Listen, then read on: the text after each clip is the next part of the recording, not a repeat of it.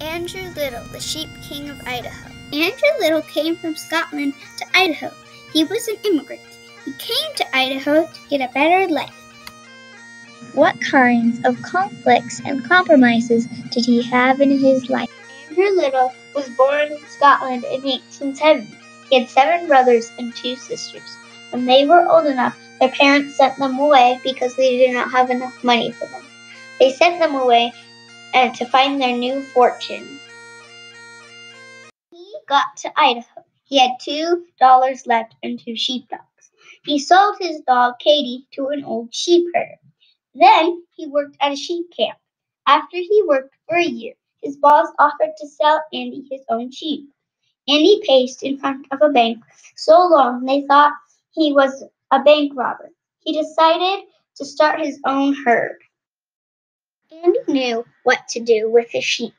Sheep were sheared with tools like this. Boys attached a bag to this wood structure.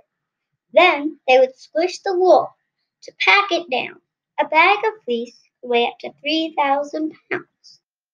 Sheep herding was not easy. Predators would try and eat the sheep. In some places, sheep herders and cattle ranchers fought over land and water. Andy had a gun to keep him and his sheep safe. Andy did well in sheep farming. He was able to build the little mansion. You can still see it today, but it is privately owned. Andy had gotten married to Agnes Bell, and they had 5 children together. His wife and daughters could get these nice new dresses. He could afford to hire other sheep herders. Many of them were Basque people from Spain. They lived in a sheep camp like this one. Andy was fair but a strict boss. Sometimes the Basque sheep herders were involved with conflicts over land. In this case, a man named Ignacio was accused of trespassing and shot. I think maybe Basque people were not respected back then because the newspaper writer said the Basque instead of Ignacio. The Basque people brought food and music to Idaho. We still enjoy these traditions today. Big circle! 1, 2, 3, 4. 1, 2, 3, 4. 1, 2, 3, 4. 1, 2, 3, 4. And choose. La bolsa. Let's walk.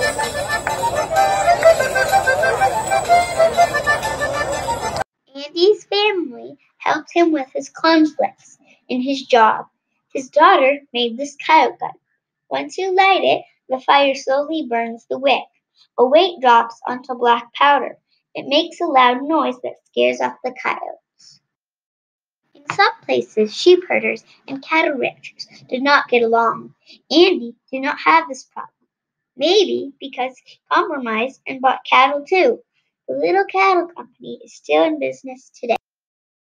Sometimes Andy would have conflicts with his neighbors.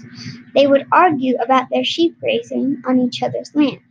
They would also argue about water, like who got the irrigation for their animals. They did not get into physical fights, but they fought a lot in court. The court would decide who would win. Sometimes one neighbor would have to pay another neighbor money. Andy's relatives said Andy was ready to fight for what was his. He even took one of his cases from John County to the Supreme Court. But in the end, the court agreed that he would lose the case.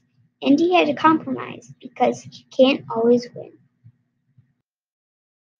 In 1934, the Taylor Grazing Act meant that there was less grazing grounds.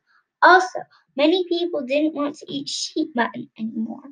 The number of sheep in Idaho dropped from 3 million to 250,000. Andy was a boy. Shepherds often couldn't go to church. When a shepherd died, he was buried with wool in his hands, so God wouldn't know why he had missed church. By the time Andy died in 1941, that tradition wasn't used. Instead, truckloads of flowers filled the house. Andy had solved many conflicts in his life. Sheep herding still goes on in Idaho today. Many people enjoy learning about sheep at the trailing of the sheep in Sun Valley every year.